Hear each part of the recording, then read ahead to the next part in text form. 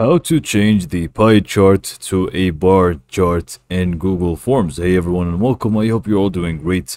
In this video, I'll show you step by step how we can actually just do that real quick. It is going to be actually very simple. It's basically for the responses that you get within Google Forms.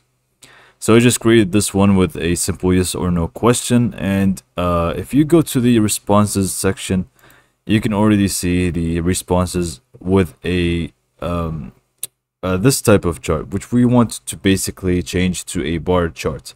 So it's going to be actually very simple. So you would want to, again, just go to the responses for your questions and all of those. And you can just go to view in sheets.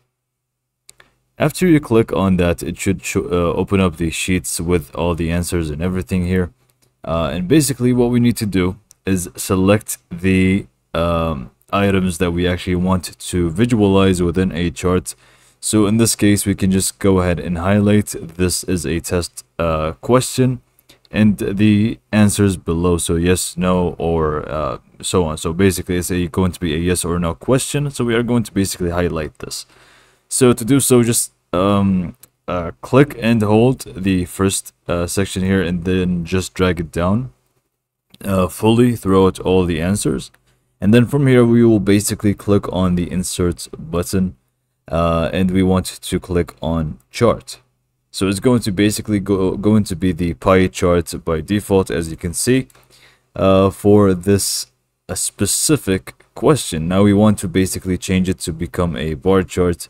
And we can simply do so by going to the right side here within the setup. Click on the pie chart, which is going to be the default. And we can just scroll down until we find the proper chart that we want. Here are going to be the bar charts that we can just select from. So we can just go ahead and select this one, for example, and you can see how this is going to show for us.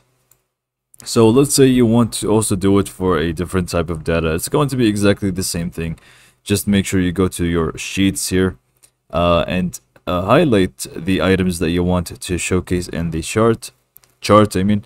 So we can just use these as an example here, and again insert and we want to click on charts. Is going to show us the pie chart, but we want it to be a bar. So we can just scroll down, find the proper one, select it, and it's going to change here for us, and we can just go ahead and actually view it as a bar chart now instead of a pie one.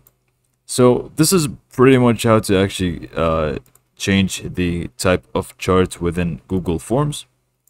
So again, if you want to just view it real quick, just click on view in sheets, and you can just see it right away.